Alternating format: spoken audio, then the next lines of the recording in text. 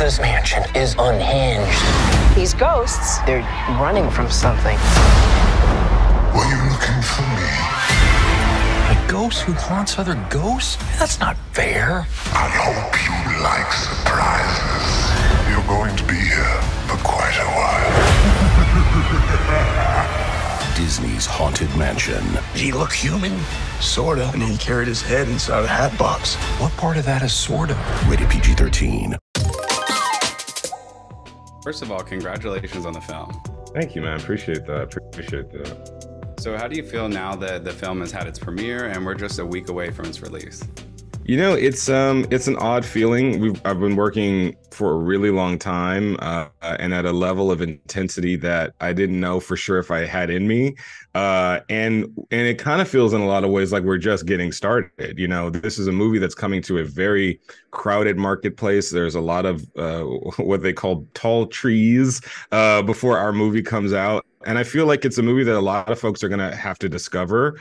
That, you know, probably, you know, I'm hopeful that a lot of folks come out opening weekend, but I'm also hopeful people keep coming out to the movie. So I'm really curious to see what it does in the world. The way these movies are made now, people don't get to see them months and months in advance, like, you know, before. So it's sort of like this is the final part of making a movie is how is it received and what does, you know, what do audiences do with it and what does the culture decide it is? That's always like the last part of it. And you have very little control over that part of it. So I'm curious, you know, as to what the world makes of it. So it's probably like a mix of like anxiety and excitement at the same time. Yeah, and relief, you know, like, oh, I can sleep soon. So The Haunted Mansion is a classic, obviously, that we all grew up watching. And I only recently learned, I guess I was like the last person to find out, that it was actually adapted from the ride and not vice versa. I know I'm probably late on that fact, but so tell me about your personal experience with the Haunted Mansion ride. I wrote the ride when I was like 9 years old, and I wrote the Haunted Mansion ride in Disney World first. My mom, you know, I grew up in Houston, Texas. We saved up the money. We drove to New Orleans, and then we flew out of New Orleans to Orlando. And Haunted Mansion was the first thing we went on, and it just blew my little mind. I knew I was old enough to understand that this was all like make-believe and special effects, but I had no idea how they did it. And it really got under my skin, and it guides your eye. It uses sound. It uses smoke and mirrors. It uses production design. It relies on, you know, on props and puppets and things like that to affect its audience. And I just was always so kind of mesmerized by it.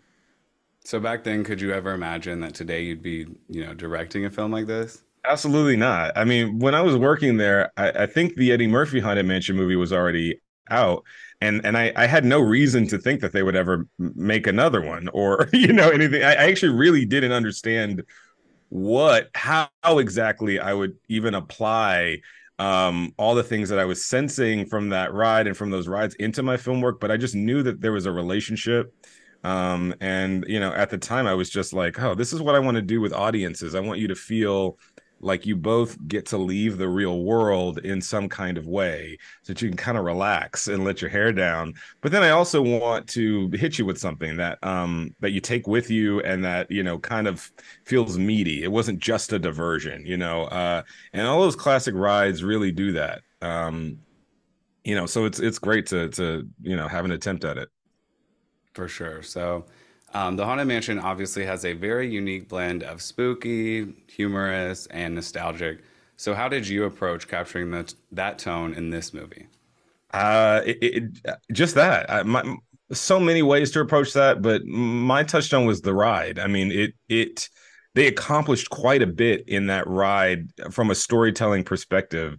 The ride itself is a blend of some incredibly subversive elements, some that are really celebrated and talked about by fans, and some that no one really seems to talk about or notice. There's some dark adult humor going on that ride, and it's also adorable and kind of cute and kind of funny, and it has moments that are really scary. And it's all kind of the reason why at least the reason why I lean into the fantasy that it takes you on is because it has a real practical reality to it. Everything feels like, even if you can't physically touch the ghosts, you feel like there's a physicality to them.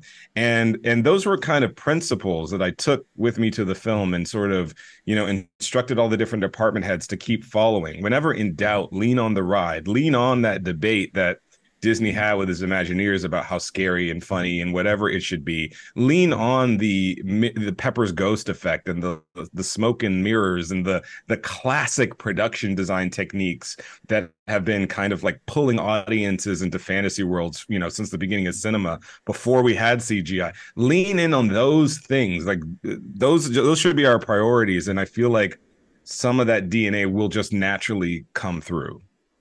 Yeah, I definitely love when productions choose to lean more on the practical effects.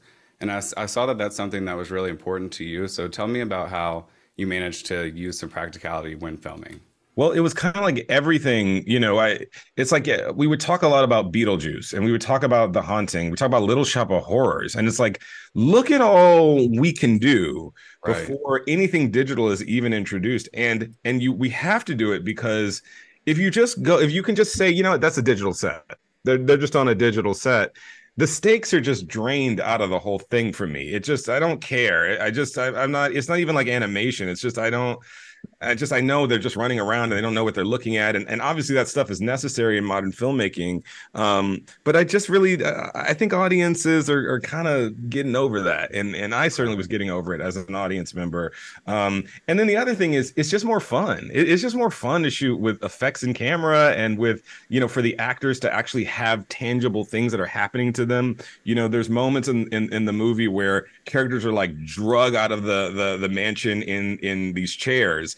And the reason why Tiffany Haddish is terrified is because she's literally being drug out of the mansion by 45 big dudes with a rope. You know what I mean? Like it just hits different in the performances when what they're interacting with is actually there and is actually happening. When you can actually stare into the ghosts' faces and look at all this wild makeup that's happening.